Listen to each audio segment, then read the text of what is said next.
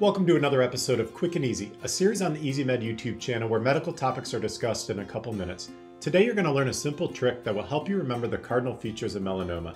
Just a reminder that if you like the video and want to see more in the future, consider hitting that subscribe button. So what is melanoma? Melanoma is a type of skin cancer that involves the melanocytes, which are the pigment-producing cells that determine our hair color and skin color. Whenever there's a collection of melanocytes, then a classic mole can form. Most moles are benign and we don't have to worry about them. But there are some classic cardinal features to look out for because if we notice them, this could be worrisome for malignancy. And these 5 cardinal features can be remembered using the alphabet method. Starting with A, that stands for asymmetry. So rather than having a nice lesion that's perfectly shaped or perfectly circular, there's going to be some asymmetry involved. Imagine drawing a line straight through the lesion and folding one end over the other. You can see on the image on the left that they would line up fairly well. However, on the right, there would be some asymmetry, and that could indicate melanoma. B stands for border. So rather than having a nice smooth border, there's going to be some irregularity to it, and that could also indicate melanoma. C stands for color. So rather than having a nice uniform color throughout the lesion, there's going to be some color variation, and this can be concerning.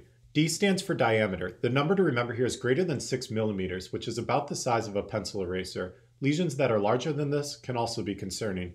Finally, E stands for elevation or enlargement. So rather than having a lesion that's nice and flush with the skin, there's going to be some elevation involved, and this is a cardinal feature to melanoma.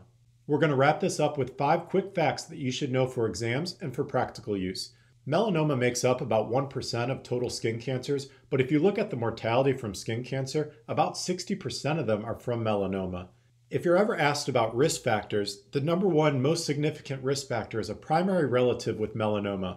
Now, how do you diagnose it? Well, usually the patient is referred to a dermatologist and a biopsy is performed, and this is sent for pathological review. The prognosis is determined by the depth of the lesion and the presence or absence of metastatic disease. Lastly, treatment will involve resection, chemotherapy, and/or radiation. I hope you found this video useful, especially the ABCDE method that can be applied practically and on exams. Don't forget to hit that subscribe button if you found the video useful and you want to catch future videos. There's a lot more EZmed content coming out in the near future that's going to provide you with mnemonics, tricks, and strategies to make medicine easy. I've also attached the EZmed blog that correlates with this video down below in the description, so feel free to go check that out. Thanks for watching, and I hope you check out future videos.